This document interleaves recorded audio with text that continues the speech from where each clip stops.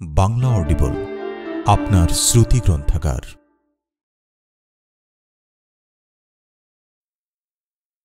আবু ইব্রাহিমের মৃত্যুর পর এ গল্পের শুরু।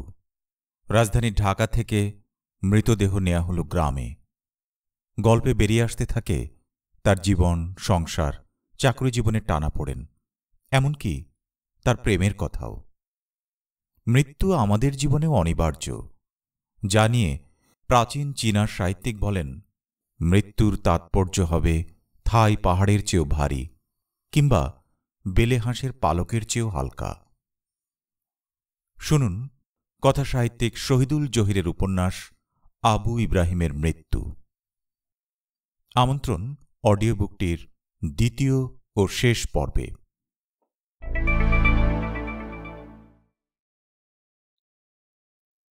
মমতাকে ফিরিয়ে আনার ব্যাপারে আবু ইব্রাহিম সহসা উদ্যোগ নেয় না। কয়েকদিন চুপ করে বসে থাকে। সে নতুন সেকশনে যোগ দেয়। সিদ্দিক হোসেনের তাড়নায় পড়ে রূপনগরের জমির প্লটের জন্য দরখাস্ত তৈরি করে। প্রভিডেন্ট ফান্ডের সঞ্চয় থেকে ৫,০০০ টাকা তোলার কথা ভাবে। তার মনে হয় যে মমতা নিজেই ফিরে আসবে। কিন্তু যখন ১ সপ্তাহ পার হয়ে যায় তবু মমতা আসে না, তখন সে ৪ দিনের ছুটি নিয়ে সিরাজগঞ্জ যায়। সেখানে শ্বশুরবাড়িতে রাতে খাওয়ার পর তার শ্বশুর তাকে বলে, আমার মেয়েটা পাগল, তুমি যে নিতে আইছো সেজন্য আমি খুশি হয়েছি। তখন আবু ইব্রাহিম মমতার নীরব মুখের দিকে তাকায়। তার হেলেনের কথা মনে আসে। হেলেন ঢাকায় রয়ে গেছে, কিন্তু আবু ইব্রাহিম বুঝতে পারে যে মমতাকে ছাড়া তার দিন চলবে না, এবং পরদিন সে স্ত্রী এবং ছেলেমেয়ে নিয়ে নিজের গ্রামের বাড়ি বৈকুণ্ঠপুর রওনা হয়। গরুর গাড়ির ভেতর মমতা আর শুভ ওঠে। বিন্দু প্রথমে কিছুটা পথ তার সঙ্গে হাঁটে। গাড়ি শহরের উপর দিয়ে শুকনো কাটাখালি পার হয়ে বাহিরগোলা রেল স্টেশনের ডান প্রান্ত ঘেঁষে পশ্চিমমুখী মাটির সড়ক ধরে চলতে থাকে। ৮ মাইল রাস্তা পার হয়ে বৈকুণ্ঠপুরে আবু ইব্রাহিমের পৈতৃক বাড়ির ভিটে যখন গাড়ি এসে থামে তখন প্রায় দুপুর হয়ে গেছে। আবু ইব্রাহিম পরিবারসহ এখানে ১ দিন এবং ২টো রাত কাটায়। শেষ পৌষের এই দিনে তাদের হঠাৎ উপস্থিতির ফলে বাড়িতে চাঞ্চল্য দেখা দেয় এবং এক ধরনের উৎসবের আমেজ আসে। কিন্তু তার ভেতরও তাদের উপস্থিতির ফলে সৃষ্ট আনন্দের কথা বলতে বলতে তার অতি বৃদ্ধ পিতা ফসলহানির কথা বলে, জমির অগ্রসরমান বন্ধ্যাত্ব এবং জীবনযাপন প্রক্রিয়ায় তাদের নির্মম ব্যর্থতার কথা বলে। তার রুগ্ন পিতা তার উপর অনিশ্চিত ঘোলাটে চোখ স্থাপন করে চাদরের ভেতর থেকে বার করা শীর্ণ হাত শূন্যতার ভেতর সঞ্চালন করে বলে, বাইচা থাহা বড়ই কষ্ট। তার মা তার দিকে ভীরু চোখে তাকায়। সে দেখে এবং তার মনে হয় যে তার মায়ের নাকের নথটি পূর্বেকার চাইতে আরো বড় হয়ে উঠেছে এবং তার মা আরো শীর্ণ এবং ক্ষুদ্র হয়ে গেছে। তার ২ ভাই আসে এবং তাদের স্ত্রীরা মাথায় ঘোমটা টেনে নীরবে কাছে দাঁড়ায়। আবু ইব্রাহিমের একবার শুধু প্রচণ্ড বিষণ্ণতা আসে। তার মনে হয় তার জীবন উত্থান রহিত, কারণ তার জীবনের সমগ্র শিকড় এবং পরিচয় বৈকুণ্ঠপুরে আরোগ্যের প্রায় অযোগ্য এক অন্ধকারে পড়ে আছে, এবং তার কোনো ক্ষমতাই নাই এই অন্ধকারকে আলোকিত হতে সাহায্য করার। তখন সেই বিষাদের ভেতর সে আনন্দধ্বনি করে ওঠে, পিঠা খাবো মা, পিঠা খাবো, পিঠা বানাও। তারপর সে রাতে ভেতর বাড়ির উঠানের মাঝখানে কাঠের আগুন জ্বালিয়ে নতুন ধানের খড়ের উপর বসে বাড়ির পুরুষরা গল্প করে, আর নারীরা ঢেঁকি ঘরের ভেতর লণ্ঠনের আলোয় চালের গুঁড়ো কোটে। অনেক রাত দক্ষিণমুখ ৪চালা ঘরে মাচার উপর ঢালা বিছানায় শুয়ে আবু ইব্রাহিম বুঝতে পারে যে তার বিছানায় নরম করে রচনা করার জন্য নিচে খড় বিছিয়ে দেওয়া হয়েছে। নতুন খড়ের সোদা গন্ধে সে আবিষ্ট হয়ে যায়। তারপর মমতা যখন এই শয্যায় আসে, আবু ইব্রাহিম নতুন শস্যের ঘ্রাণ আর নারীর শরীরের ভালোবাসার ভেতর নিমজ্জিত থেকে অনেক কথা বলে, এবং একসময় রূপনগরে জমির প্লটের জন্য দরখাস্ত করার বিষয়ে সে মমতাকে জানায়, কারণ সে অবহিত ছিল যে মমতার উচ্চারিত এবং অনুচ্চারিত একটি আকাঙ্ক্ষা ছিল ঢাকায় ১ টুকরো জমির মালিক হওয়া, ১ টুকরো আশ্রয়ের জন্য। মমতা জমি কেনার এই কথাটি মনে রাখে এবং একদিন পর তারা পুনরায় সিরাজগঞ্জ ফিরলে রাতে তার শ্বশুর বলে, তুমি জায়গা কিনবার চাইতেছ কেন? আবু ইব্রাহিম বুঝতে পারে এবং বলে, না, কেবল একটা দরখাস্ত করতেছি। জায়গাটা কোথায়? মিরপুর, রূপনগরে। কতটুকু জায়গা? দাম কত? 2.5 কাঠার প্লট, দাম 40,000 টাকা। দরখাস্তের সঙ্গে 5,000 টাকা অগ্রিম দেওয়া লাগব। ভালো, দরখাস্ত করো। এই রকম আউল বাউলের মতো থাইকো না। হইব না, খামাখা। চেষ্টা কইরা দেখতে দোষ কি? তোমার কাছে টাকা আছে? দরখাস্ত করছ? না, করি নাই এখনো, করমু। আবু ইব্রাহিমের শ্বশুর তখন তাকে বলে, তারা তো তার পর কেউ নয়, এবং সে তাকে কিছু টাকা নিয়ে যাওয়ার প্রস্তাব করে। আবু ইব্রাহিম এতে সম্মত হয় না। সে বলে যে টাকা লাগলে সে পরে জানাবে। ঢাকা ফিরে আসার 5-6 দিন পর হেলেন তাকে তার অফিসে ফোন করে কুশল জানতে চায়। ভালোই আছি, আবু ইব্রাহিম বলে। আমাদের চলে যাওয়ার সময় প্রায় এসে গেল। একদিন আসো না আমার অফিসে। অফিসে কেন? এখানে কথাবার্তা বলার সুবিধা। আসতে পারি একদিন। আগে আমাকে ফোন করে জানিও, আমি তোমাকে গেট থেকে নিয়ে আসব। আজকেই আসি? এখন? হ্যাঁ। আবু ইব্রাহিম গেট পাস দেখিয়ে হেলেনকে ভেতরে তার রুমে এনে বসায়। তারপর 2টোর অফিস ছুটি হলে তারা বের হয়ে একটি বাজে চীনা রেস্তোরাঁয় এক কোণে নিরিবিলিতে বসে। তারা প্রায় কোনো কথাই বলতে পারে না। নীরবে ভেজিটেবল স্যুপ এবং প্রন বল খায়। আবু ইব্রাহিম হেলেনের কানে আর লাল চুনি দেখে না। সেখানে ছোট মুক্তা বসানো সোনার টাব। কথা বলছ না? সে হেলেনের মুখের দিকে তাকায়।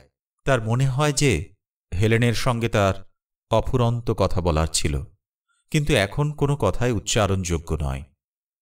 স্যুপের বাটি খালি হয়ে গেলে সে হেলেনের মুখের দিকে পুনরায় তাকায় এবং কিছুক্ষণ তাকিয়ে থেকে বলে, একদিন আমার সঙ্গে যাবে তুমি এক জায়গায়? কোথায়? আমার এক বন্ধুর বাসায়। সেখানে কি? কিছু না, এমনি আমরা দুজন বসে চুপচাপ কথা বলতে পারব। তোমার বন্ধুর ফ্যামিলি নাই? সে বিয়ে করেনি। কোথায় থাকে সে? মোহাম্মদপুর। যাবে? হেলেন দীর্ঘক্ষণ কথা বলে না। তারপর বলে, যাব। আমি তোমাকে সঙ্গে করে নিয়ে যাব। মোহাম্মদপুর আমার বাসা থেকে কাছে হবে। তুমি আমাকে ঠিকানাটা দাও, আমি নিজেই চলে যাব। তখন চীনা রেস্তোরাঁর সেই আধা আলোর ভেতর এক নারীর রহস্যময়তার পরিধি সম্পর্কে আবু ইব্রাহিমের অজ্ঞানতার কারণে তার পরবর্তী পতনের ভূমিকা রচিত হতে থাকে। কিন্তু সে তার কিছুই বুঝতে পারে না। সে বলে, কবে আসবে? আগামী শুক্রবারে? ঠিক আছে। কখন আসবে? 10টার দিকে। ঠিক আছে। আবু ইব্রাহিমের প্রভিডেন্ট ফান্ডের টাকা তুলতে দেরি হয়ে গেলে সিদ্দিক হোসেন তাকে টাকা ধার দেয়। সেই টাকা দিয়ে সে দরখাস্ত করে। সিদ্দিক হোসেনেরও আন্তরিক ইচ্ছে ছিল এই যে আবু ইব্রাহিম ঢাকায় একটু ঠাঁই করে নিক। কোনো কারণে হয়তো তাকে তার ভালো লেগেছিল, যদিও আমরা জানি যে রূপনগরে আবু ইব্রাহিমের জায়গা কেনা হয় নাই, বরং শীঘ্রই তার লাশ ঢাকা থেকে সিরাজগঞ্জের পথে নিষ্ক্রান্ত হয়েছিল। রূপনগরের প্লটের জন্য দরখাস্ত করার পর তারা দুজন একদিন মিরপুরের প্রান্তে রূপনগর হাউজিংয়ের জায়গা দেখে আসে। আবু ইব্রাহিম তার নতুন সেকশনে ব্যস্ত হয়ে ওঠে এবং এই সময় তার ব্যস্ততা এবং শীতল আবরণের ভেতর দিয়ে একজন লোক ক্রমান্বয়ে তার দিকে অগ্রসর হয়ে আসে। এই লোকটির নাম আমরা খালেদ জামিল বলে জানতে পারি। মমতাও পরে এর সঙ্গে পরিচিত হয়। 2টো সাপ্লাই অর্ডারের শিপমেন্টের সময়সীমা বাড়ানোর জন্য পরপর 2 দিন সে আবু ইব্রাহিমের কাছে আসে। লম্বা, সুন্দর চেহারা তার। কথা বলে অজস্র এবং কথা বলতে বলতে বাংলা থেকে ইংরেজিতে চলে যায়। সিগারেট ফুঁকতে ফুঁকতে সে একদিন আসে এবং বলে, চা খাওয়া যাক স্যার।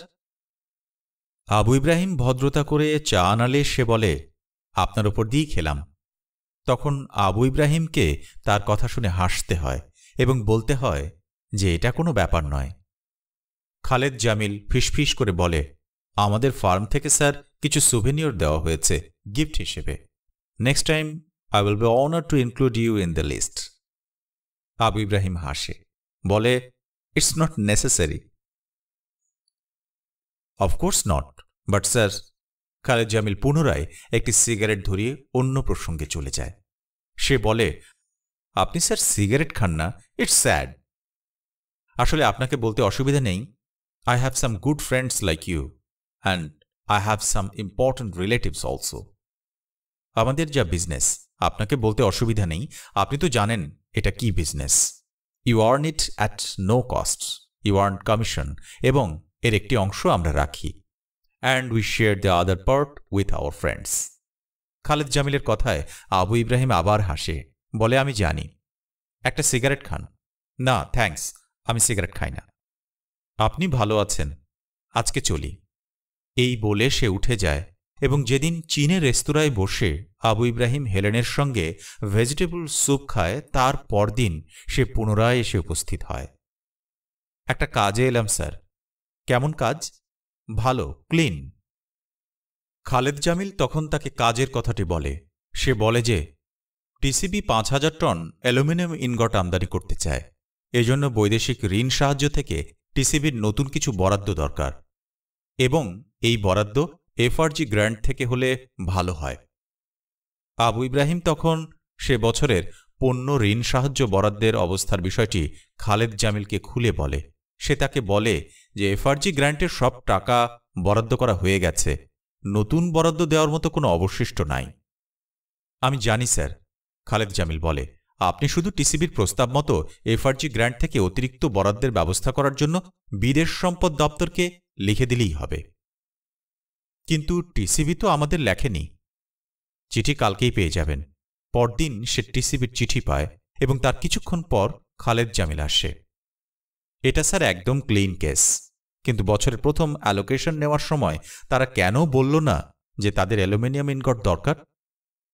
তখন দরকার ছিল না, এখন তারা মনে করছে যে তাদের ইনগট দরকার। চিঠিতে লিখেছে না সে কথা? আবু ইব্রাহিম এবং তার মন্ত্রণালয়ের তেমন কিছু করার ছিল না। টিসিবির চাহিদার পরিপ্রেক্ষিতে তারা বৈদেশিক সম্পদ দপ্তরে প্রার্থিত অতিরিক্ত অর্থ বরাদ্দ দেওয়ার ব্যবস্থা করার জন্য চিঠি লিখে দেয় এবং বৃহস্পতিবার দুপুরে খালেদ জামিল তার অফিসে আসে, বলে, কেমন আছেন ভাই? না তা নয়, এদিকে আরেকটা কাজ ছিল, ভাবলাম আপনার সঙ্গে দেখা করে যাই। তাই কেমন আছেন আপনি? জি ভালো। আপনি ভালো? আবু ইব্রাহিম হাসে এবং বলে, আপনার অন্যান্য ব্যবসাপাতি কেমন চলছে? ব্যবসা তো ভাই চলে না, চালাতে হয়। কেমন চালাচ্ছেন? চেষ্টা করছি, পারছি কই, দেশের যা অবস্থা। কেন, দেশের কি হলো? আপনি কি বলেন দেশের অবস্থা ভালো? তা বলি না। তাহলে? আবু ইব্রাহিম তার দিকে তাকায়।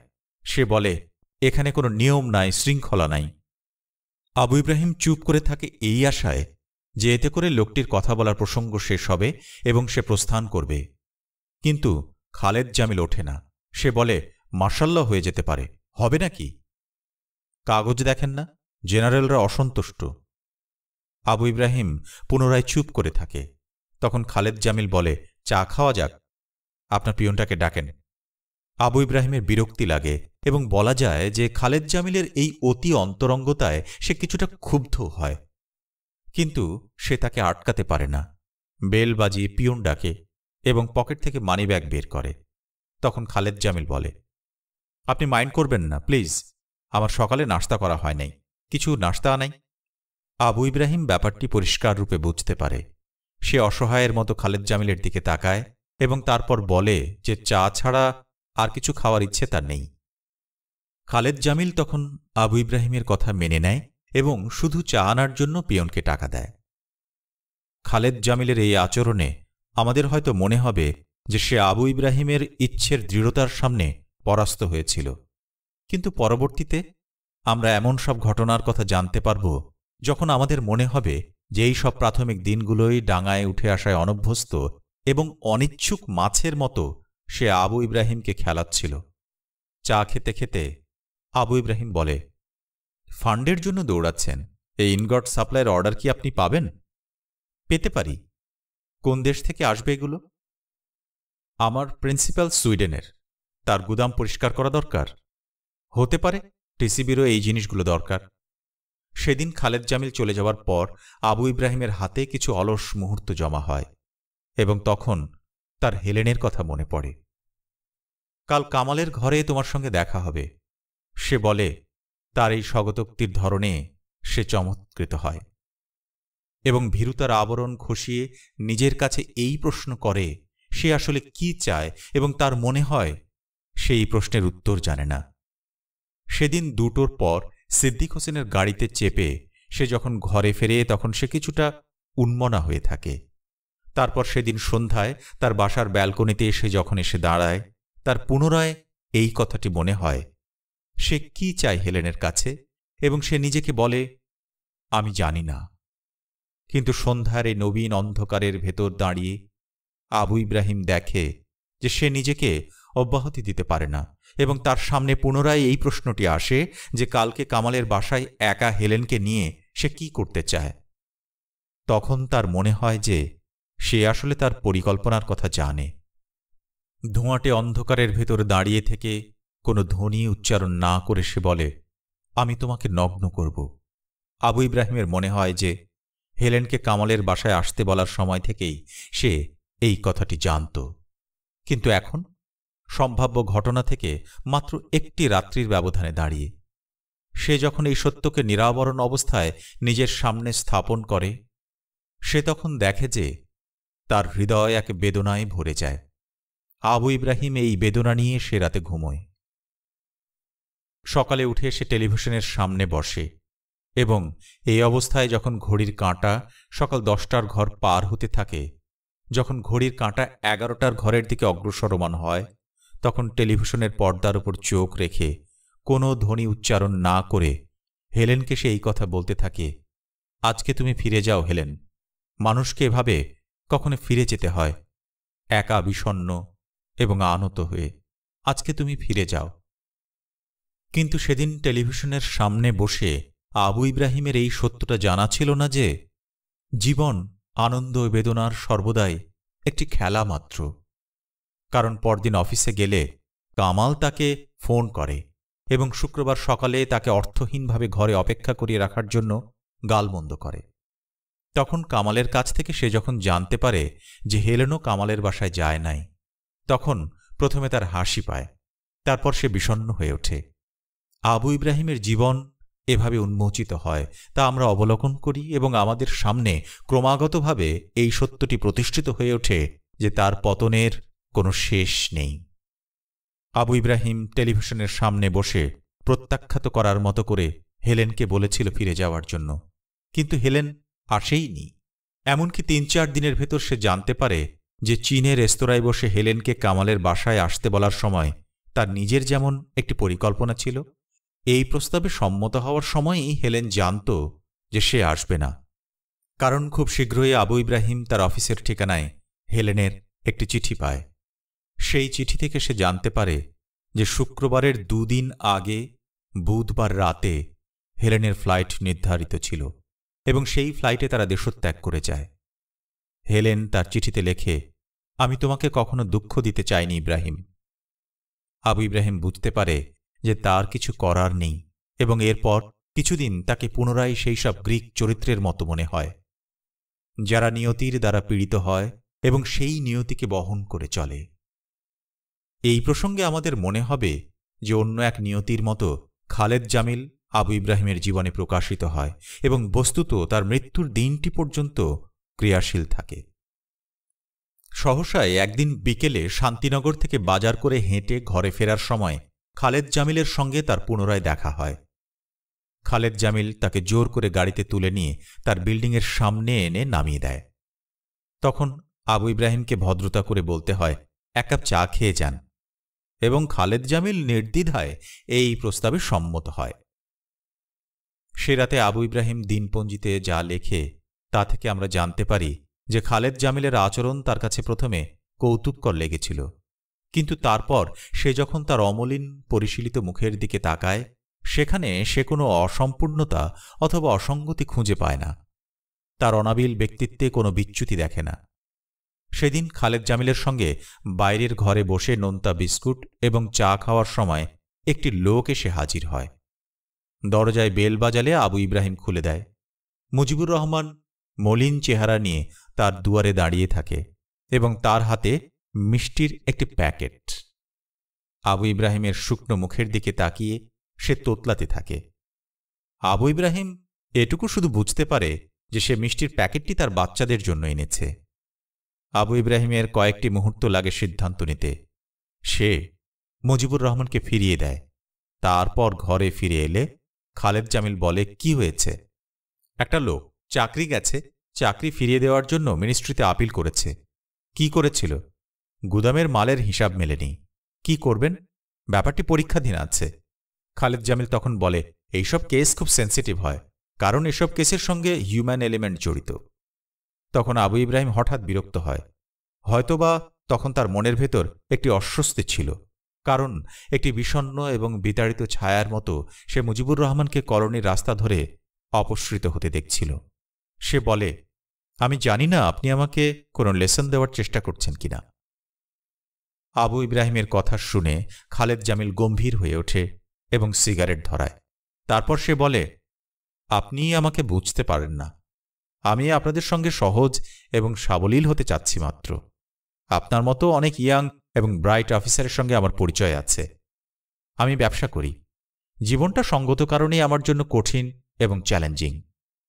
আপনার সঙ্গে আমার একটা দূরবর্তী সম্পর্ক হলেও আছে। It's like a game. আপনার বিবেচনা অনুযায়ী আপনি খেলবেন, সেটা অ্যাগ্রিড। তবে কখনো কখনো, যেমন ধরেন ড্রিঙ্কসের টেবিলে সকলে যখন হার্ড ড্রিঙ্কস খাচ্ছে, তখন একজন সফট ড্রিঙ্ক নিয়ে বসলে যেমন হয়, তেমন এক ধরনের আনএক্সপ্লেইনড অসুবিধে হয়। আবু ইব্রাহিম বলে, আমি দুঃখিত, তবে আমার ব্যাপারে আপনি এক ধরনের সদিচ্ছা দেখান, যার পেছনে অবশ্যই কিছু কারণ থাকা উচিত বলে আমার মনে হয়। Yes, but you can't be friends if you take a Fanta while we take a whisky. Why Kant we also take a Fanta? Abu ইব্রাহিমের কথা শুনে খালেদ জামিল হাসে। তারা বুঝতে পারে যে এসব প্রসঙ্গে ঐক্য হওয়ার সম্ভাবনা নাই। খালেদ জামিল শুধু যাওয়ার সময় একবার বলে, life is not like drinking A Fanta, it's like a hard drink, এবং আবু ইব্রাহিম আর কিছু না বলে তাকে চলে যেতে দেয়। ভেতরের ঘরে গিয়ে আবু ইব্রাহিম দেখে যে মমতা বিছানার উপর বসে কাঁথার মতো একটি কাপড় সেলাই করে। ক্যাঁথা সেলাই করতেছ? কি ব্যাপার? ইয়ার কি মাইরো না? আবু ইব্রাহিম গম্ভীর হয়ে বলে, এইটা কি? ড্রেসিং টেবিলের পর্দা। এইটা আবার কোন স্টাইলের পর্দা হইল? যে স্টাইলের হয় সেই স্টাইলেরই। আবু ইব্রাহিম তখন আবার হাসে এবং বলে, একটা কথা কই তোমাক। মমতা আবু ইব্রাহিমের দিকে তাকায়। বিন্দু আর শুভ বড় হইয়া যাইতেছে। তাতে কি হইছে? আমরা কিন্তু আরেকটা বাচ্চা নিতে পারি। বাজে কথা কইও না। এত বড় শরীরটা তোমার আর কোন কাজে লাগব? মমতা আর কোনো কথা বলে না। আবু ইব্রাহিম ঘরের বাইরে এসে বসে। কাজলি আবু ইব্রাহিমকে এক কাপ চা বানিয়ে দেয়। তখন মমতা সেলাইয়ের কাপড়টি হাতে করে বাইরের ঘরে আসে। হেলেনের কি খবর? চইলা গেছে ওরা। বাসায় দেখা করতে আসলো না? তোমাকে ভয় পায় হয়তো। এরপর তারা দুজন কিছুক্ষণ চুপ করে থাকে। তারপর মমতা বলে, আমাক কি তুমিও আসলে ভয় পাও? এই কথা শুনে আবু ইব্রাহিম বড় করুণ এবং বিষণ্ণ চোখে মমতার দিকে তাকায় এবং দেখে যে তার চোখের সামনে একটি নারী একটি দিনের বিকাশের মতো আলো এবং ছায়ার বুননে ফুটে ওঠে। সে দেখে যে মমতা তার দেহটা পেছন দিকে টান করে দিয়ে মাথা দেয়ালের সঙ্গে ঠেকিয়ে রেখেছে। তার মুখে কালো ছায়া, পানিতে ভরে এসেছে চোখ। আবু ইব্রাহিম সেদিন সেই কটি মুহূর্ত বাক্যহীন হয়ে থাকে। তারপর মমতা চোখের পানি মুছে ফেললে সে উঠে গিয়ে তার বহুল ব্যবহৃত ব্যালকনিতে দাঁড়ায়। মমতার এই চোখের জল তাকে প্লাবিত করে রাখে। তখন একদিন খালেদ জামিল তার অফিসে এসে বলে, আপনাকে ফান্টার দাওয়াত দিতে এলাম। সুইডেন থেকে আমার প্রিন্সিপাল এসেছে, তাই নেক্সট সানডেতে শেরাটনে একটা ডিনারের ব্যবস্থা করা হয়েছে, and you R cordially invited to the dinner. Abu Ibrahim dinner খেতে যায় না। খালেদ জামিল কয়েকদিন পর আবার আসে এবং বলে, আপনি গেলেন না, we missed you very much. Abu Ibrahim একটু লাজুকভাবে হাসে, চা আনায় এবং বলে, শুধু চা। তার কথায় হঠাৎ করে খালেদ জামিল উল্লসিত হয়ে ওঠে। বলে, only T. Simplicity is greatness and greatness is simplicity. You R both simple and great. এই কথা শুনে আবু ইব্রাহিম যখন হেসে ওঠে, তখন খালেদ জামিল তাকে সেই হাসির ভেতর ডুবে যেতে দিয়ে অপেক্ষা করে। তারপর আবু ইব্রাহিম পুনরায় সুস্থির হলে সে কাজের কথাটি বলে, সিমেন্ট কেনার একটা প্রস্তাব আসছে আপনাদের অনুমোদনের জন্য। সেজন্যই এত কথা বলছেন? না, তা নয়। তখন খালেদ জামিল বলে যে আবু ইব্রাহিমের কাছ থেকে সে কোনো অন্যায় সুযোগ কামনা করে না, সে তাকে কোনো অন্যায় কিছু করতেও বলবে না, সে শুধু সুবিবেচনা এবং সদিচ্ছা চায়। তারপর আবার দেখা হবে বলে সে চলে যায়। খালেদ জামিল চলে যাওয়ার পর সিদ্দিক হোসেন আবু ইব্রাহিমের রুমে আসে এবং তাকে সঙ্গে করে গৃহনির্মাণ পরিদপ্তরে যায়। সেখান থেকে তারপর তারা বাসায় ফেরে। সে রাতে দেশের সামরিক অভ্যুত্থান হয়। সকালে উঠে কলোনিতে লোকজন রেডিওতে মার্শাল ল প্রতিষ্ঠা এবং শহরে কারফিউ জারির খবর শোনে। দেশের বৃদ্ধ এবং কালো চেহারার নির্বাচিত রাষ্ট্রপতি অপসারিত হয়। সন্ধ্যায় সকলে টেলিভিশনে ইউনিফর্ম পরা সুদর্শন এবং অল্পবয়স্ক প্রধান সামরিক আইন প্রশাসকের ভাষণ শোনে। দুদিন পর যখন দিনের বেলার কারফিউ তুলে নেওয়া হয় এবং অফিস আবার খোলে, আবু ইব্রাহিম অফিসে যায় এবং বেলা 1:30টার দিকে সেদিনকার ডাক তখন যখন আসে তার ভেতর সে সিমেন্ট কেনা সম্পর্কিত চিঠিটি পায়। তার কিছুক্ষণ পর সিদ্দিক হোসেন আসে এবং তার বাড়ির দিকে রওনা হয়। তখন সিদ্দিক হোসেন তাকে বলে, জমির মালিক তো হয়ে গেলা। তাই? কে বলল? আমি খোঁজ নিতে গেছিলাম, লটারিতে তোমার নাম উঠছে। তোমার? আমারও। চমৎকার। বাসায় ফিরে খাবার খেয়ে আবু ইব্রাহিম আবার বের হয় এবং সে সন্ধ্যের সময় ঘরে ফিরে দেখে যে মমতা শুভকে সঙ্গে করে সিদ্দিক হোসেনের বাসায় বেড়াতে গেছে। পুরো সন্ধেটা সে বিন্দুর সঙ্গে গল্প করে কাটায়।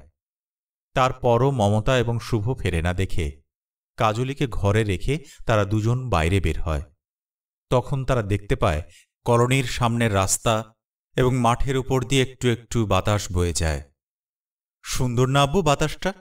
হ্যাঁ, ঘরের মধ্যে কেমন গরম। একটু ঘুরবি রাস্তা দিয়া? হ্যাঁ।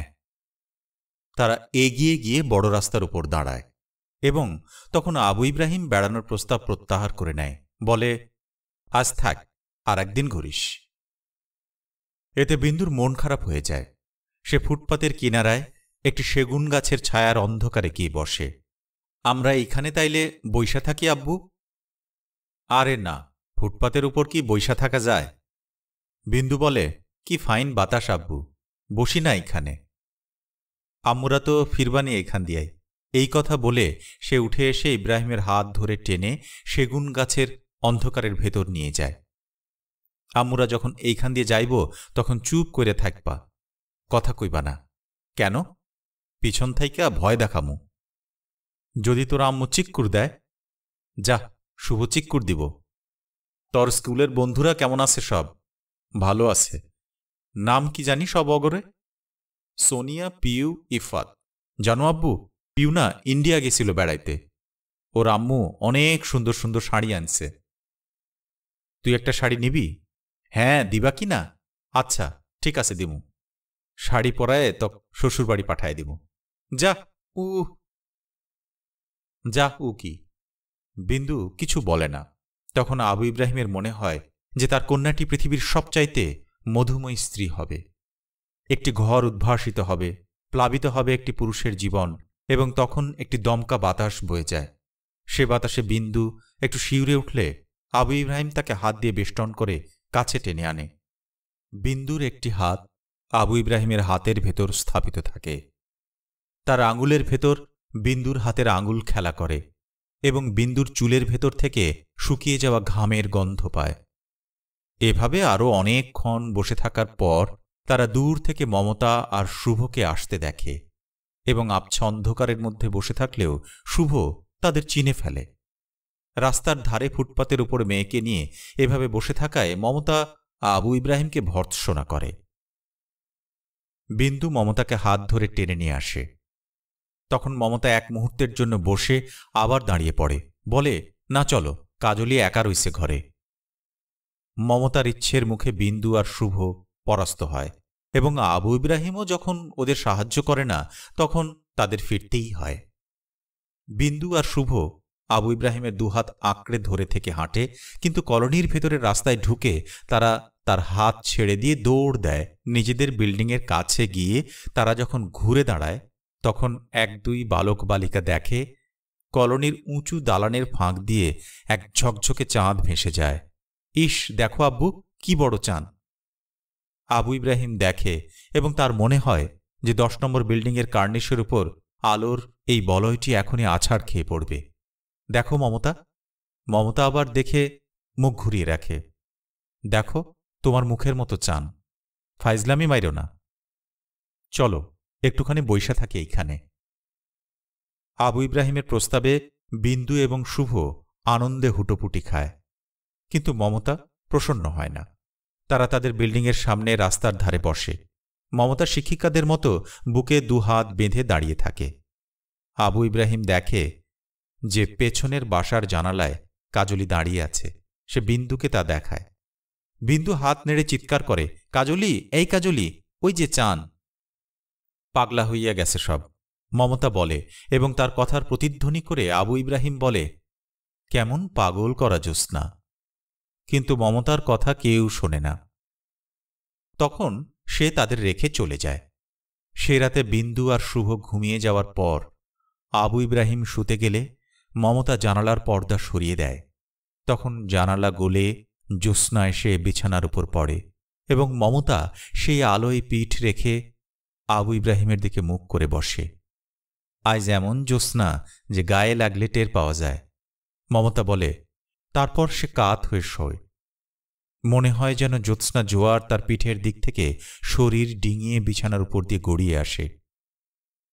তুমি কি জায়গার জন্য টাকার কথা কিছু চিন্তা করছো?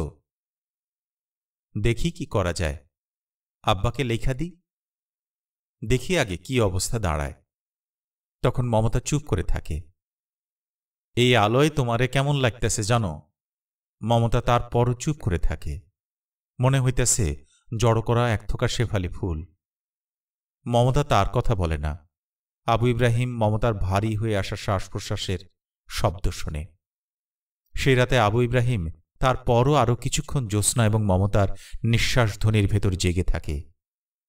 পরদিন বেলা 11টার সময় খালেদ জামিল তার অফিসে আসে এবং তার হাসি বিনিময় এবং করমর্দন করার পর শীঘ্রই কাজের কথা এসে পড়ে।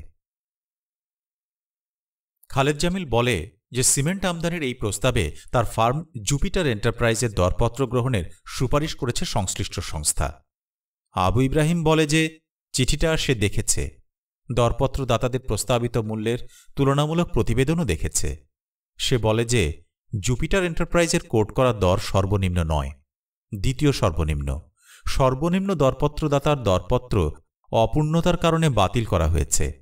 কাজেই সে বলে যে বিষয়টি ভালো করে পরীক্ষা করে দেখতে হবে। খালেদ জামিল তার কথা শুনে গম্ভীরভাবে মাথা ঝাঁকায় এবং বলে, আপনাকে আমি কোনো অন্যায় করতে বলবো না, তবে যে দরপত্র বাতিল ধরা হয়েছে সেটা সঙ্গতভাবেই করা হয়েছে। আবু ইব্রাহিম তার চেহারাটা নির্লিপ্ত করে রেখে বলে, দেখা যাক। খালেদ জামিল তখন হাসে এবং বলে, একটু দেখবেন, আপনার সিম্প্যাথি চাই। তারপর সে ওঠে, আবু ইব্রাহিমের সঙ্গে করমর্দন করে বেরিয়ে যায় এবং তারপর সেদিন বিকেলে সে পুনরায় আবু ইব্রাহিমের বাসায় আসে। তদবির করতে এলেন? খালেদ জামিল তার কথায় বিব্রত হয় না। মুখের হাসি ধরে রেখে বলে, তা নয়, কেমন আছেন? আছি। খালি ঘরে বসে থেকে দিন কাটে? আর কি করব, আমি আর আমার স্ত্রী খুব শীঘ্রই একটা আউটিংয়ের আয়োজন করছি। ভাবি আর বাচ্চাদের সহ আপনি যদি কোম্পানি করেন তাহলে আমরা খুব খুশি হব।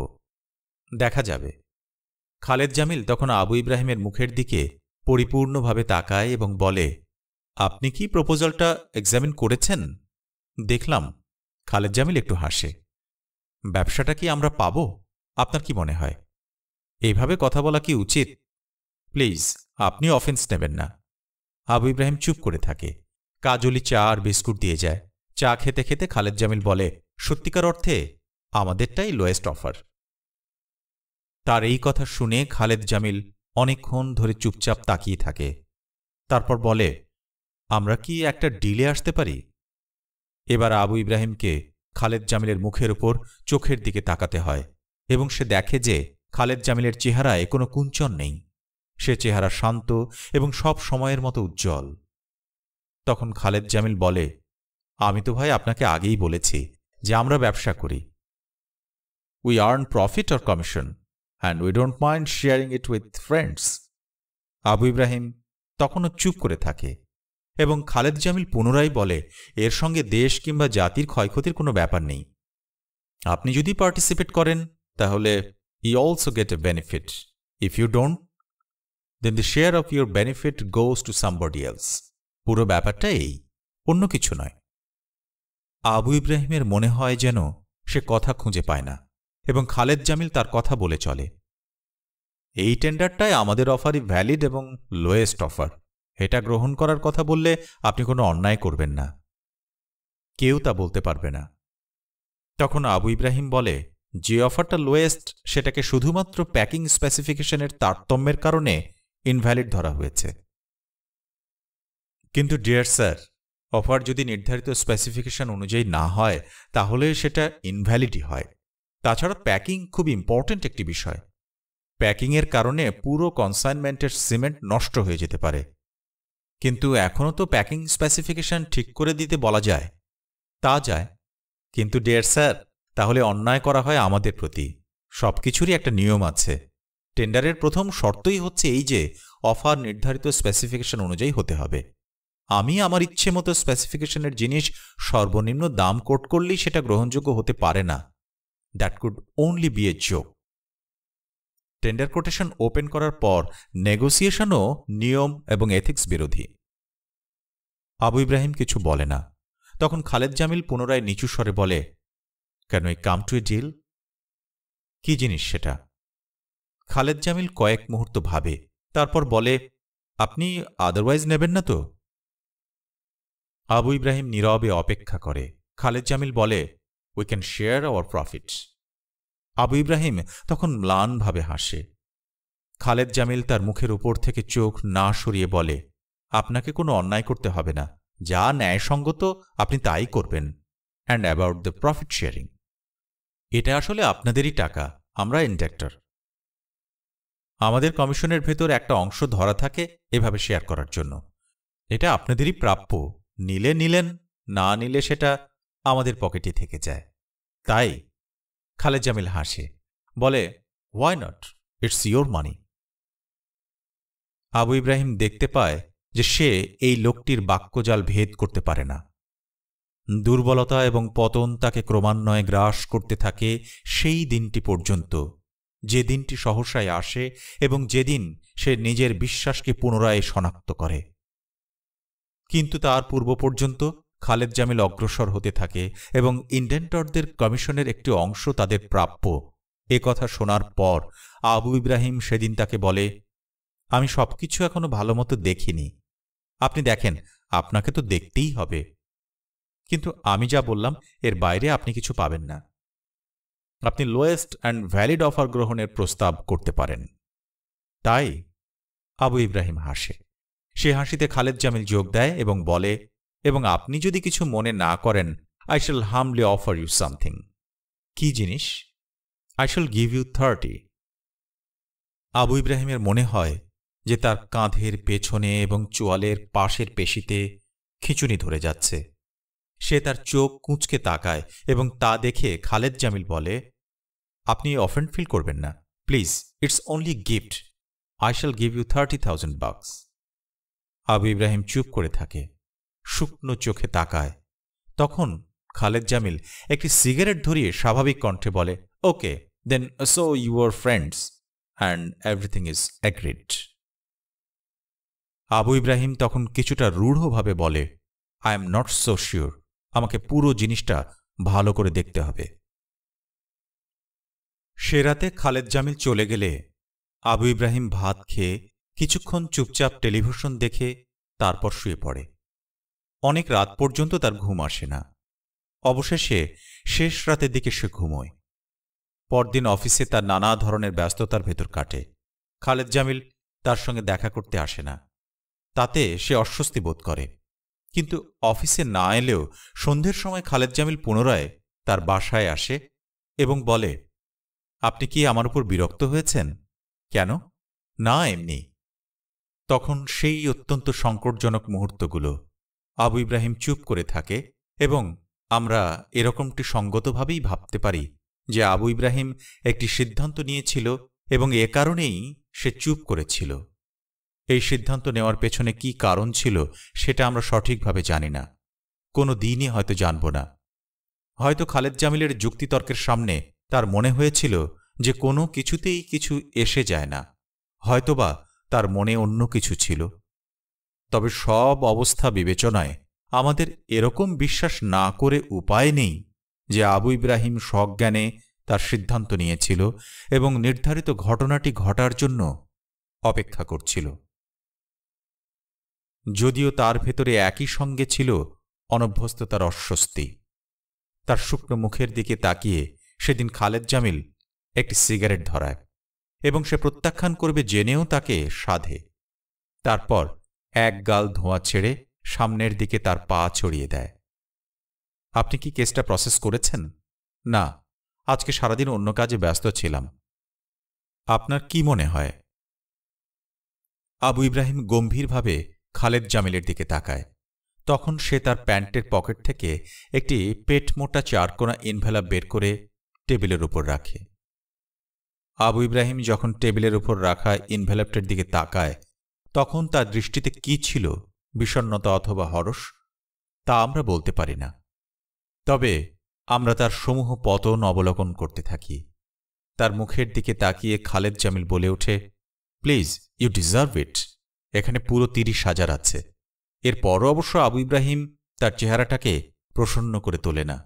সে কেমন নিরস কণ্ঠে বলে, আমি তো বলেছি আমাকে ভালোমতো দেখতে হবে ব্যাপারটা। তখন মনে হয় যেন নিউটন যেমন পতনশীল বস্তু দেখে বলবিদ্যার একটি সূত্র আবিষ্কার করেছিল, তেমনি পতনশীল আবু ইব্রাহিমের দিকে তাকিয়ে খালেদ জামিল মানুষের আচরণের একটি সূত্র অনুধাবন করে। সে বলে, আপনাকে কোনো অন্যায় করতে হবে না। তারপর সেদিন খালেদ জামিল যখন আবু ইব্রাহিমের বাসা থেকে বিদায় নেয়, সে প্রথমে কিছুক্ষণ নির্লিপ্তের মতো বসে থাকে। তারপর সে টাকার বান্ডিলটা বের করে ভেতরের ঘরে গিয়ে স্টিলের আলমারি ড্রয়ারের ভেতর প্যাকেটটি রেখে চাবি দিয়ে তালা লাগিয়ে দেয় এবং তারপর সে প্রতিদিনের মতো ব্যালকনিতে গিয়ে দাঁড়ায় এবং মিন্টো রোডের ঝাঁকড়া গাছগুলোর দিকে তাকিয়ে থেকে অফিসের নথি পরীক্ষা করে দেখতে থাকে।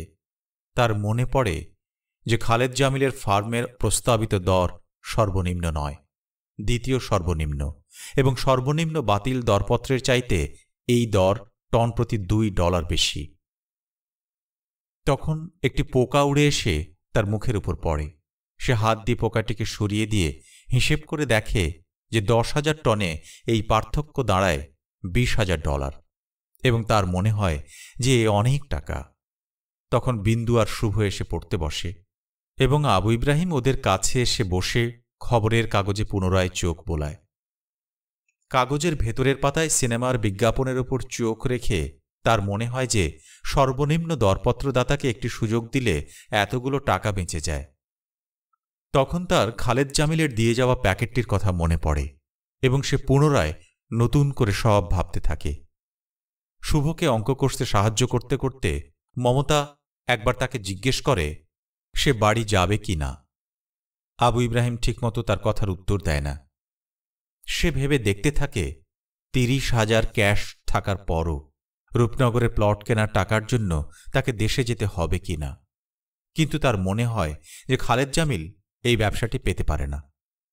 তখন সে পুরো জিনিসটা আবার খতিয়ে দেখতে থাকে। এভাবে সে একটি ঘোরের ভেতর পড়ে যায়। বিন্দু আর শুভর পড়াশোনা শেষে খাওয়া দাওয়া করে এবং খানিকটা টেলিভিশন দেখার পর সকলে যখন শুয়ে পড়ে তখনও সে সিমেন্ট কেনার প্রস্তাব সম্পর্কিত ভাবনায় ব্যস্ত থাকে। পরদিন অফিসে গিয়ে প্রথমেই সে ফাইলটি নিয়ে বসে, সবকিছু আবার খুঁটিয়ে পরীক্ষা করে এবং এক আনন্দময় উদ্ঘাটনের মতো সে একটি সমাধান খুঁজে পায়। তখন সে তার স্টেনোটাইপিস্টকে ডেকে ডিকটেশন দেয়। তারপর সকাল 10টার দিকে খালেদ জামিল তাকে ফোন করে। কেমন আছেন ভাই? এই তো, আপনি কেমন আছেন? জি ভালো। আবু ইব্রাহিম খালেদ জামিলের অমায়িক এবং দরাজ কণ্ঠস্বর শোনে। I am very happy. কেন? না, এমনি বাই দ্য বাই, ফাইলটা কি ধরেছেন? হ্যাঁ, নোট টাইপ হচ্ছে। সবকিছু ঠিক আছে? হ্যাঁ। Jupiter enterprise is getting the business? হ্যাঁ, তবে প্রাইস অ্যাডজাস্ট করতে হবে লোয়েস্ট প্রাইসের সঙ্গে। এই তো স্যার মেরে দিলেন। কোনো উপায় নেই। একটু প্লিজ দেখেন, এটা পারা যাবে না। আমার প্রিন্সিপাল রাজি হবে না, হেভি লস হয়ে যাবে। ওকে, কোনো ওয়ে আউট দেখছি না। তবু আরেকবার বিবেচনা করেন। আপনি সরাসরি জুপিটার এন্টারপ্রাইজের অফার গ্রহণ করার প্রস্তাব দিতে পারেন। না, পারি না। ব্যবসাটা লোয়েস্ট বিডারকেও দেওয়া যায়। প্যাকিং স্পেসিফিকেশনের যে হেরফের আছে সেটা একেবারে ইনসিগনিফিক্যান্ট। প্যাকিংয়ের ব্যাপারটা এখনও নেগোশিয়েট করা যায় এবং এটা করলে $20,000 কম লাগে। কাজেই ব্যবসাটা বরং আপনার জুপিটার এন্টারপ্রাইজ পাক, কিন্তু প্রাইসটা $2 করে কমানো হলে জিনিসটা ঠিক হয়। আমার অবস্থাটা নিশ্চয়ই বুঝতে পারছেন। খালেদ জামিল বলে, আপনি তবু আরেকবার দেখেন, এবং তারপর সে টেলিফোন রেখে দেয়। আবু ইব্রাহিম বিষয়টি নিয়ে আর ভাবে না। সিমেন্ট কেনার ফাইলের নোট টাইপ হয়ে এলে সে সেটি রেখে একটি মিটিংয়ে যোগ দিতে যায় এবং মিটিং শেষে বাসায় ফেরে। সেদিন দুপুরে খেতে বসে মমতাকে সে 30,000 টাকার অস্তিত্ব সম্পর্কে জানায় এবং মমতা এর উৎস সম্পর্কে জানতে চাইলে সে বলে, হাউস বিল্ডিং থেকে অ্যাডভান্স নিচ্ছি। সে আরও বলে যে আরও 1010 টাকা জোগাড় করতে হবে। এই উদ্দেশ্যে সে শীঘ্রই দেশের বাড়ি যেতে পারে। মমতার সঙ্গে তার জমির প্লট কেনার টাকা পয়সা এবং গ্রামের বাড়ি যাওয়ার বিষয়ে আর কোনো কথা হয় না। সেই দুপুরে আবু ইব্রাহিম মমতাকে দেশের বাড়ি যাওয়ার কথা বলার পর খানিকটা ঘুমায়। পরদিন তার অফিসে খালেদ জামিল আসে এবং দেখে যে ফাইলটি তখনও আবু ইব্রাহিমের টেবিলের উপর পড়ে আছে। খালেদ জামিল প্রবল আত্মবিশ্বাসের সঙ্গে হাসে এবং মলিন চেহারার আবু ইব্রাহিমের হাত ঝাঁকিয়ে উষ্ণ করে তোলে। কেমন আছেন? এত কিছুর পরও আবু ইব্রাহিমের আত্মবিশ্বাস ফিরে আসে না। সে তার চোখের কোণ একটু কুঁচকে রাখে, ঠোঁট হাসির মতো করে টিপে রাখে, নিজেকে ছেড়ে দিতে পারে না। আড়ষ্ট হয়ে বলে, জি ভালো। আপনি ভালো আছেন? জি। ফাইলটা কি পুট আপ করেছেন? না, এই তো ফাইল পুট আপ করব। যা বলেছিলেন তাই? হ্যাঁ। তারপর নিচু এবং শুকনো স্বরে কৈফিয়ত দেওয়ার মতো করে সে বলল, বুঝতেই পারছেন, আমি চাকরি করি। খালেদ জামিল তার এই কথা শুনে ভুল করে একটু হাসে এবং এভাবেই সে ভুল করতে থাকে, অথবা এভাবেই সে যেন এক পরিচয় থেকে অন্য পরিচয়ের ভেতর এসে দাঁড়ায় এবং দুর্ভাগ্যক্রমে আবু ইব্রাহিম তার বিসর্জিত চেতনার প্রান্ত থেকে তাকে শনাক্ত করে। খালেদ জামিলের মুখের এই হাসিটি তার খারাপ লাগে। তার মনে হয় কৈফিয়ত দেওয়া তার উচিত হয়নি। কিন্তু খালেদ জামিল আবু ইব্রাহিমকে বুঝতে পারে না। সে তার ডান হাত প্রসারিত করে টেবিলের উপর স্থাপন করে। তারপর আবু ইব্রাহিমের মুখের দিকে তাকিয়ে বলে, চাকরিকে এত ভয় পান কেন? আবু ইব্রাহিম এই প্রশ্নের মুখোমুখি হয়ে অসহায়ের মতো ঠোঁটে নীরব হাসি ধরে রাখে। চাকরি আপনাদের কিছুই দেয় না, তবুও সব সময় ভয় পান। আবু ইব্রাহিম তারপরও চুপ করে থাকলে খালেদ জামিল আরও উৎসাহিত হয়ে বলে, ভয় না পেয়ে জীবনে রিস্ক নিতে হয়, তাই। চাকরি কারো যায় না, গেলে এদেশে কারো চাকরি থাকত না। চাকরি আবার যায়ও, আবু ইব্রাহিম বলে। আচ্ছা ঠিক আছে, যদি বা যাই তাতে ক্ষতি কি? আমি তো চাকরি করিনি, তাতে আমার কি ক্ষতি হয়েছে? সবাই তো ব্যবসা করতে পারে না। তা অবশ্য পারে না। খালেদ জামিল তখন সিগারেট ধরিয়ে লম্বা করে টান দিয়ে বলে, আপনি কখনো ব্যবসা করার কথা ভেবেছেন? ব্যবসা করার কথা প্রত্যেক চাকরিজীবী ভাবে। তা ঠিক। ব্যবসা সম্পর্কে আপনার কি মনে হয়? কঠিন জিনিস। কথা বলতে বলতে খালেদ জামিল সম্ভবত তার সাবধানতার অর্গল মুক্ত করেছিল। কারণ সে বলে, ইটস ভেরি মাচ চ্যালেঞ্জিং। আমি এটা উপভোগ করি। It's a sort of A game. I can পারসু anybody. আমি যে কোনো পরিস্থিতিতে কাজ করিয়ে আনতে পারি। তাই everybody is manageable and everybody could be purchased. এভাবে খালেদ জামিল তার চূড়ান্ত বাক্যটিকে অত্যন্ত অসতর্কতা এবং অবহেলার সঙ্গে উচ্চারণ করে এবং এর ফলে আবু ইব্রাহিম তার অফিসের আলো বাতাসীন ঘরের ভেতর বসে খালেদ জামিল এবং একই সঙ্গে নিজেকে এক পরিবর্তিত প্রেক্ষিতের উপর ভিন্ন অবয়বে দণ্ডায়মান দেখতে পায়। খালেদ জামিল কয়েকটি মুহূর্ত নেয় বিষয়টি অনুধাবনে এবং প্রায় সঙ্গে সঙ্গে বলে, আপনি প্লিজ মাইন্ড করবেন না, ইউ আর মাই ফ্রেন্ড। তখন তার অনেকক্ষণ কোনো কথা না বলে বসে থাকে। তারপর খালেদ জামিল বলে, ফাইলটা কি আজকে ছেড়ে দেবেন? হ্যাঁ। খালেদ জামিলের আত্মবিশ্বাস নষ্ট হয় না। সে হেসে করমর্দন করে চলে যায়। তখন আবু ইব্রাহিম বসে থাকে। সে পুরো পরিস্থিতিটা বুঝতে পারে এবং খুবই বিচলিত হয়ে ওঠে। সে সিমেন্ট কেনার প্রস্তাবের ফাইল আলমারিতে তালাবন্ধ করে রেখে সিদ্দিক হোসেনের অফিসে যায়। আবু ইব্রাহিমের মৃত্যুর পর কোনো কারণ ছাড়াই সিদ্দিক সাহেবের একবার এই দিনটির কথা মনে পড়েছিল। তার মনে হয়েছিল যে সতত বিষণ্ণ আবু ইব্রাহিমের মুখে নিদাগ দিনের পুকুরের পানির মতো নিষ্কম্প কিছু স্থির হয়ে আছে। হয়তো সেটা ছিল আরও খানিকটা বিষণ্ণতা অথবা কোনো এক স্পৃহা, কারণ সিদ্দিক হোসেনের মনে পড়ে যে সেদিন আবু ইব্রাহিম প্রবল বিকারের মতো অথচ স্থির ও নিচু কণ্ঠে উচ্চারণ করেছিল, I M A bastard. Abu Ibrahim Siddique হোসেনের অফিস থেকে বের হয়ে সেদিন দুপুর 12টার আগেই বাসায় ফিরে আসে এবং মাথা ধরেছে বলে দুটো ডিসপ্রিন বড়ি খেয়ে শুয়ে থাকে। তার এই মাথা ধরা সারাদিন এবং সারা রাত থাকে। পরদিন অফিসে যাওয়ার আগে সে পানিতে গুলিয়ে পুনরায় দুটো ডিসপ্রিন খায়। অফিসে গিয়ে সে সিমেন্টের ফাইল নিয়ে বসে এবং দ্রুত কাজ সম্পন্ন করে। সে ফাইলের পূর্বে লেখা নোট ছিঁড়ে ফেলে স্টেনোকে ডেকে ডিকটেশন দেয়। তারপর নোট টাইপ করা হয়ে গেলে সাইন করে ফাইল ছেড়ে দেয়। তারপর 9টার দিকে বের হয়ে সে সিদ্দিক হোসেনের ওখানে গিয়ে চা খায় এবং গল্প করে। 12টার সময় নিজের অফিস কামরায় ফিরে এসে দেখতে পায় যে খালেদ জামিল এসে বসে রয়েছে এবং তার মনে হয় যে সে জানত এই লোকটি এসে বসে থাকবে। খালেদ জামিল তাকে দেখে একগাল হেসে বলে, কোথায় গিয়েছিলেন? আবু ইব্রাহিম বলে, এই। ফাইলটা ছেড়ে দিয়েছেন? হ্যাঁ।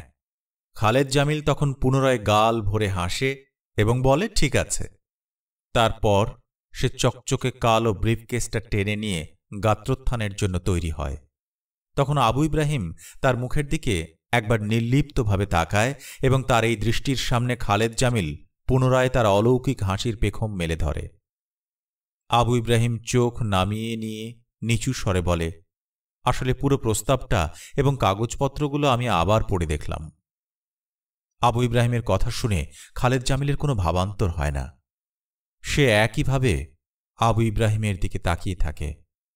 তখন আবু ইব্রাহিম পুনরায় চোখ সরিয়ে নিয়ে বলে, লোয়েস্ট বিডারকে স্পেসিফিকেশন ঠিক করার জন্য অফার দেওয়া উচিত এবং সে সেটা করতে রাজি হলে এই টেন্ডার তারই পাওয়া উচিত। সে রাজি না হলেই কেবল দ্বিতীয় সর্বনিম্ন করদাতার সঙ্গে নেগোশিয়েট করা যেতে পারে প্রাইস অ্যাডজাস্টমেন্টের জন্য। এরপরও আবু ইব্রাহিম খালেদ জামিলের চেহারায় কোনো অস্বাভাবিক প্রতিক্রিয়ার ছায়া দেখে না। সে শুধু বলে, আমি আপনার কথা বুঝতে পারছি না। এটাই ন্যায়সঙ্গত, আবু ইব্রাহিম বলে।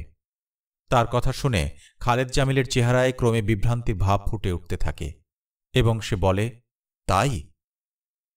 আমার তাই মনে হয়। তাহলে কি লিখলেন ফাইলে? এটাই লিখেছি। Are you sure? ইয়াস। তখন আবু ইব্রাহিমের মনে হয় যে খালেদ জামিলের চেহারায় সে যা দেখছে তা শুধুই হতাশা এবং খালেদ জামিল এক বিস্ময়কর ক্লান্ত স্বরে তাকে বলে, কেন এটা করলেন? এটাই ন্যায্য। খালেদ জামিল কিছুক্ষণ বিচলিত হয়ে চুপ করে থাকে। তারপর বলে, are you giving the money back? কিসের মানি? খালেদ জামিলের মনে হয় যেন আবু ইব্রাহিমকে আর একটুও বুঝতে পারে না। সে ভ্রু কুঁচকে তার দিকে তাকায়। আমরা যখন এই বিষয়টি জানি তখন আমাদের কাছেও তার এই আচরণবোধের অগম্য বলে মনে হয়। তবে আমরা অনুমান করতে পারি যে এখানেও আবু ইব্রাহিমের হয়তো একটি হিসেব ছিল। কিসের টাকা?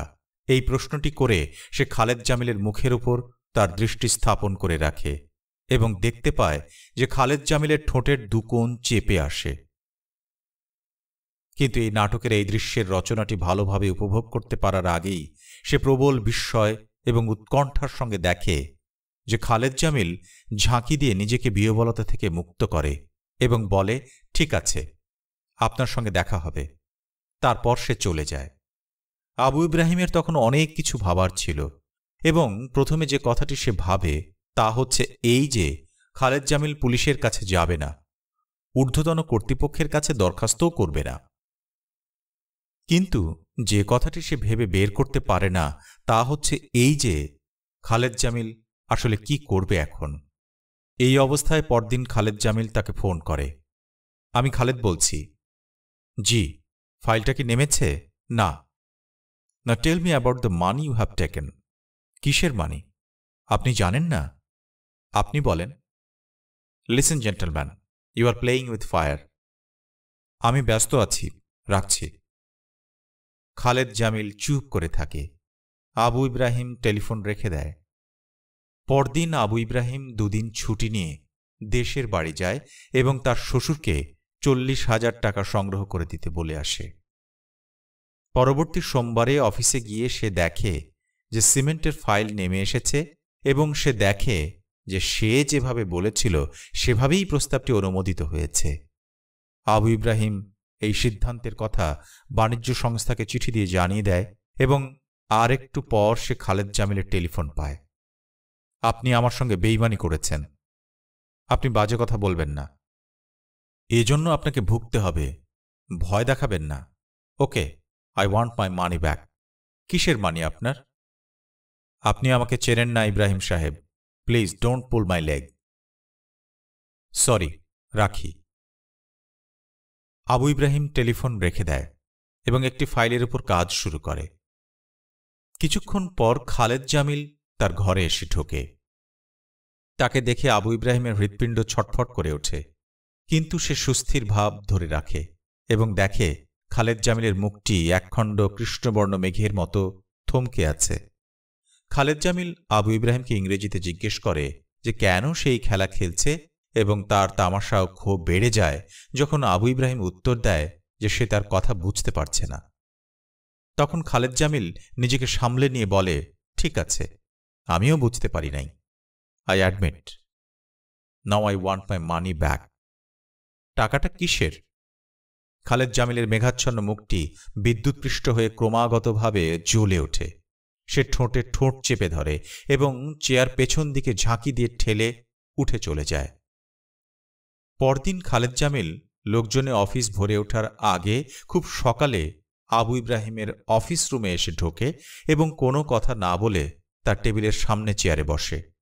তখন আবু ইব্রাহিমের এক ধরনের ভয় হয়, কিন্তু চুপ করে অপেক্ষা করা ছাড়া আর কিছু করার থাকে না। আমি আপনার আসল কথাটা জানতে চাই। কোন বিষয়ে?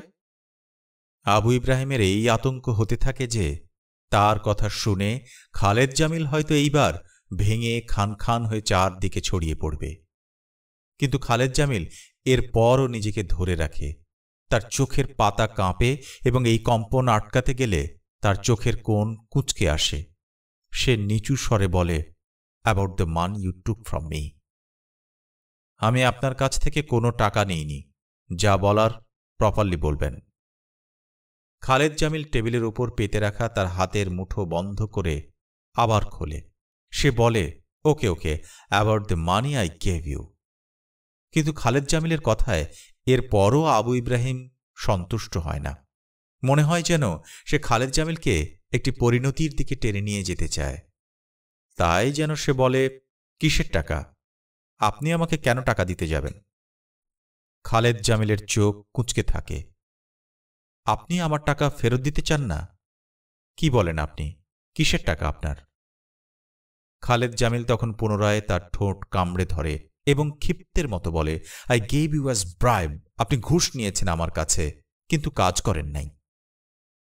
আবু ইব্রাহিম খালেদ জামিলের মুখের দিকে তাকায় এবং যখন তার চেহারায় ক্ষিপ্রতার সঙ্গে হতাশা এসে মিশে যেতে থাকে তখন সে বলে, সো ইউ গিভ ব্রাইব। আপনি তাহলে ঘুষ দেন? খালেদ জামিল চুপ করে থাকে। তারপর বলে, you R just playing a useless game. Why not? আপনি আমার টাকা দেবেন না? আবু ইব্রাহিম তখন তার মুখ নিচু করে মাথা ঝাঁকায়, বলে, হ্যাঁ দেব। খালেদ জামিল বিস্ময় অথবা অন্য কোনো কারণে বাক রহিত হয়ে অপেক্ষা করে। কিন্তু আবু ইব্রাহিম আর কিছু না বললে সে বলে, আমি কি আপনার বাসায় আসব? না। তাহলে? আমি এনে আপনাকে দিয়ে দেব। কবে? কালকে। আমি কি এখানে আসব? না, আপনি এখানে আসবেন না। কাল 10টার সময় আপনি জিপিওর সামনে অপেক্ষা করবেন, আমি আসব। আবু ইব্রাহিম এই সব বাড়াবাড়ি কেন করেছিল তা খালেদ জামিল বুঝতে পারে নাই, এবং মনে হয় আমরাও হয়তো আবু ইব্রাহিমকে বুঝতে পারব না। বস্তুত তাকে বুঝে ওঠার আগেই আর 24 ঘণ্টারও কম সময়ে সে তার মৃত্যুর মুখোমুখি হয়ে পড়ে। সে দিনটি ছিল মঙ্গলবার। সকালে অফিসে যাওয়ার সময় আবু ইব্রাহিম 30,000 টাকার প্যাকেটটি বের করে তার ফোলিও ব্যাগের ভেতর পুরে নেয়।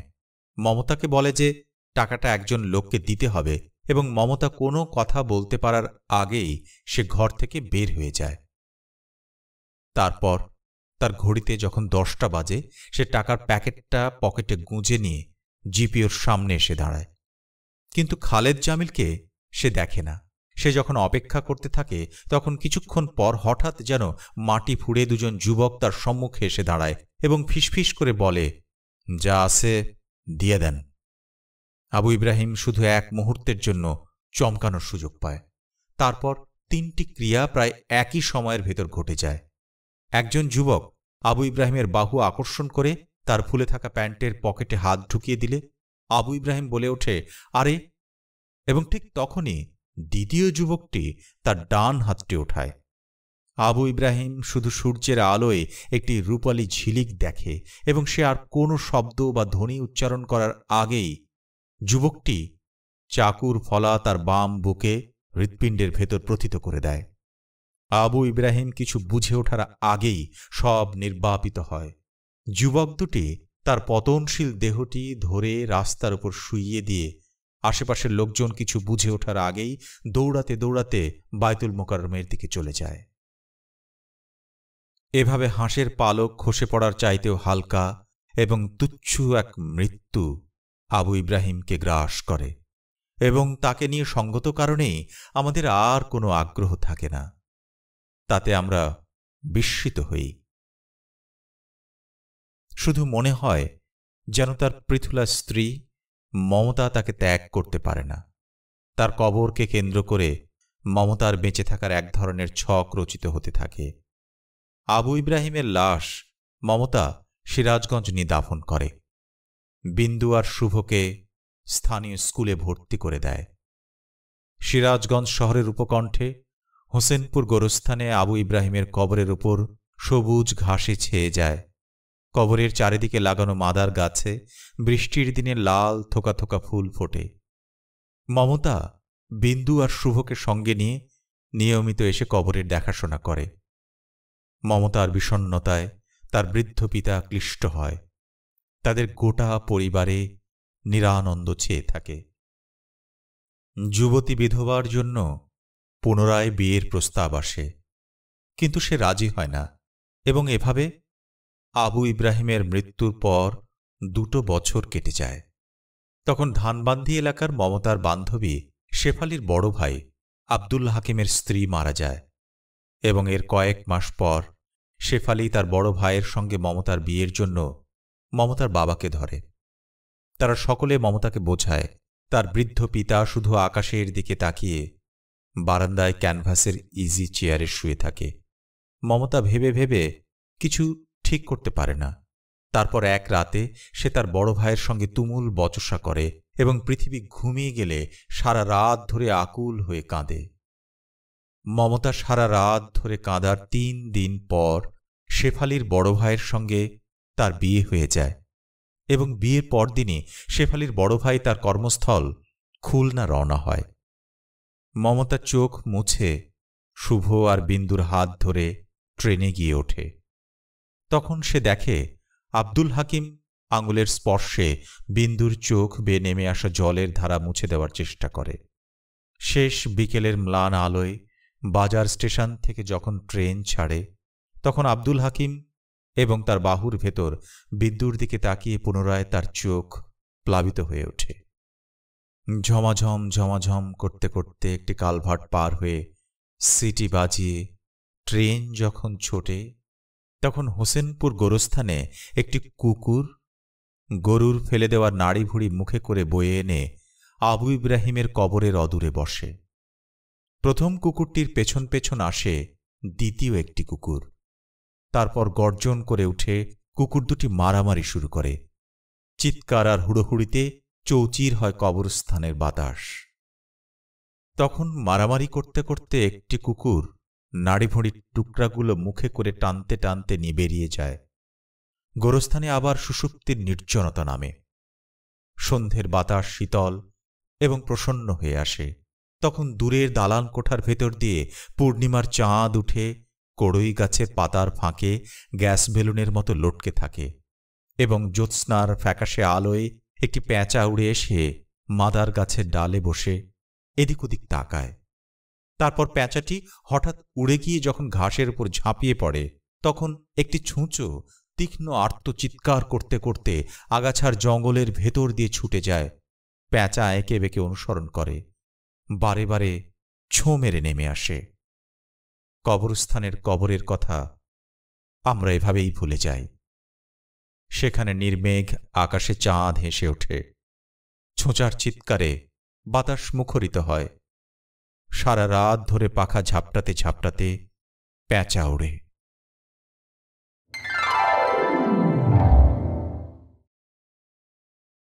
শুনলেন কথাসাহিত্যিক শহীদুল জহিরের আবু ইব্রাহিমের মৃত্যু উপন্যাসের দ্বিতীয় ও শেষ পর্ব। নতুন উপন্যাস শোনার আগাম আমন্ত্রণ। জনপ্রিয় বাংলা উপন্যাসের অডিও বুক শুনতে সঙ্গে থাকুন এবং সাবস্ক্রাইব করুন আমাদের ইউটিউব চ্যানেল বাংলা অডিবল, আপনার শ্রুতি গ্রন্থাগার।